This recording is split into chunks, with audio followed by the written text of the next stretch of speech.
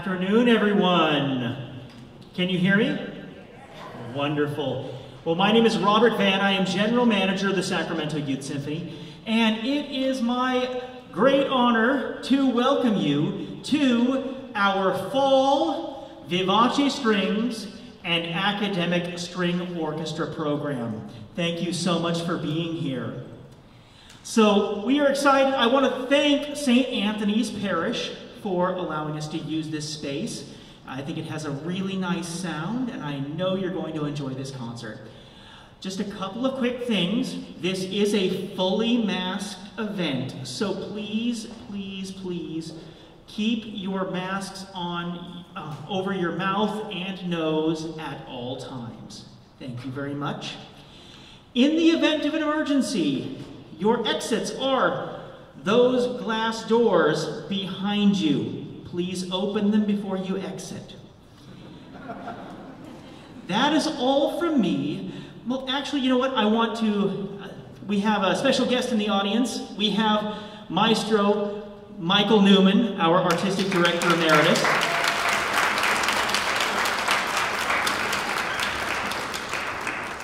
And without further ado, please join me in welcoming the Vivace Strings with Concertmaster Joshua Murray and Maestro Greg Brucker.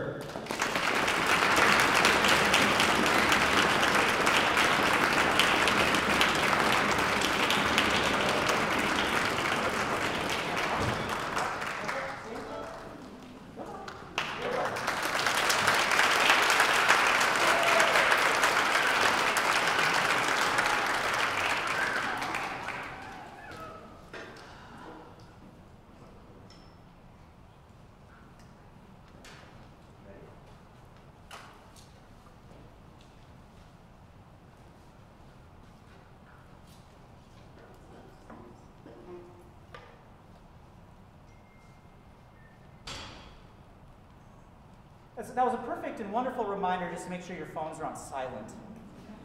Thank you for that wonderful public service announcement.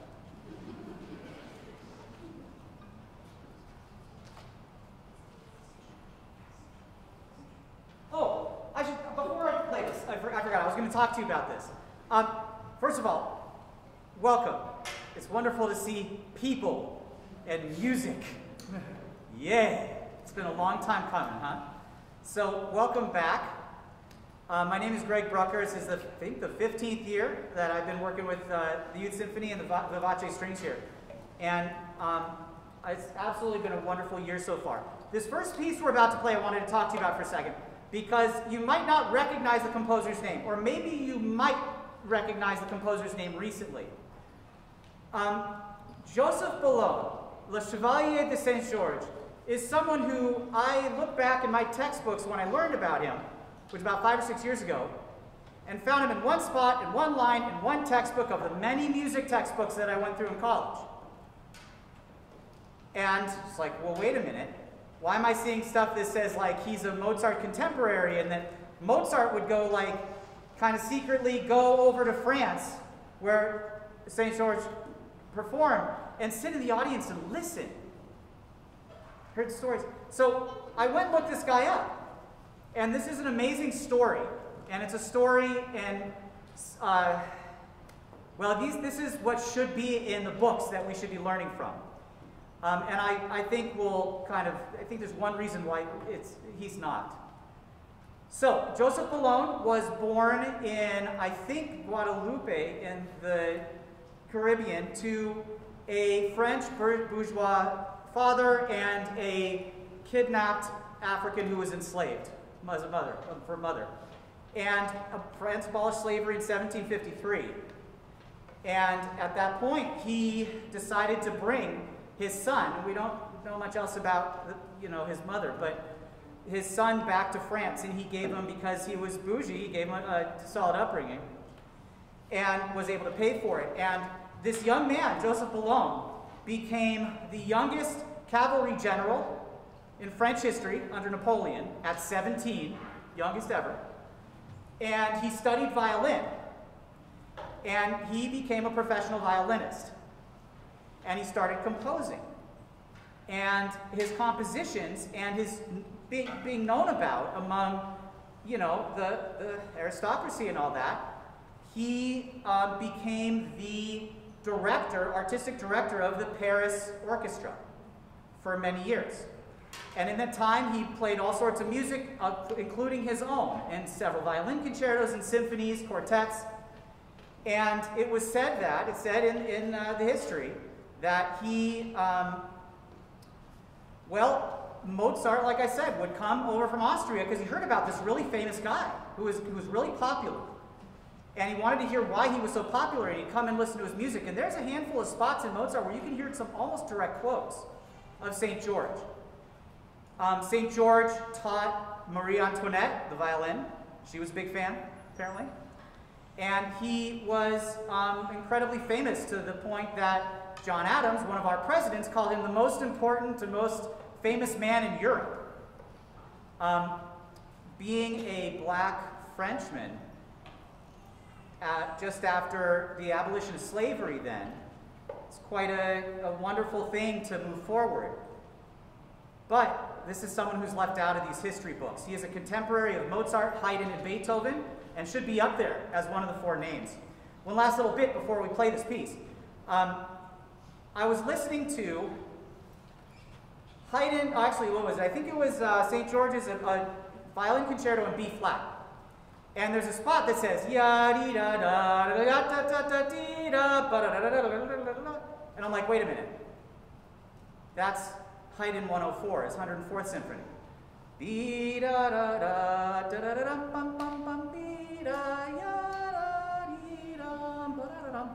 Right, that's Haydn. It's like literally a direct quote, and we listened to this in class. We went backwards on the thing and listened like 3 or 4 times, and it was like, there's this bit that was a direct quote. So I started looking if he was connected to Haydn at all. And there's several pieces that Haydn wrote while he was in Paris. Guess who commissioned it? Joseph Bologne, the Chevalier de Saint-Georges. Right? So, this amazing composer deserves some due, some time. And so, I found, in looking for stuff, there's not a lot that's arranged for this age. And so I found a piece that was a scan of an old publication from, or an old published piece that was like a scan from the Paris library. And so it was not readable by these guys. So I put it on a program and fixed some of the errors in the publishing. And we're playing a piece that's it's his Opus 10, Symphony No. 1. There are also a couple of brass woodwind parts, but we didn't include that in. It seemed kind of like a minimal thing we didn't have to add in for the moment. But I don't think this piece has ever been played in Northern California, ever. And this is the actual music. This is a word for word, note for note, piece of music minus the couple brass that otherwise would play in a full symphony. So it's a real pride of ours to be able to do something like this. And in continuing to look for the composers that we haven't heard of, because there's so many that we have heard of that we learn about. There's a lot of amazing music out there that really deserves its time and due. And so, you know, what a place to start. So I found this wonderful piece. We've worked on it. It's a tough one for this level, and I think they've done a wonderful job with it. Sorry, that didn't put you on the spot. So, anyways, I wanted to share that story with you about this man, because this guy is an incredible composer. I mean, a whole bunch of other amazing things about him. Just one of these really phenomenal characters in history that we really need to know about. So, this is St. George's Opus 10, Symphony No. 1.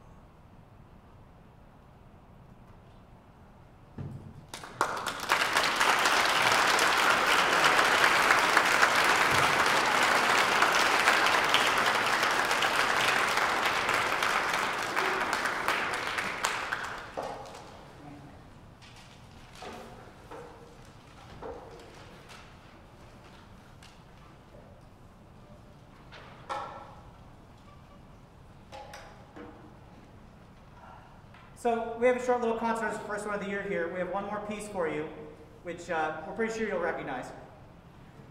It's a fun one. We're not going to do the dance for you, I'm sorry.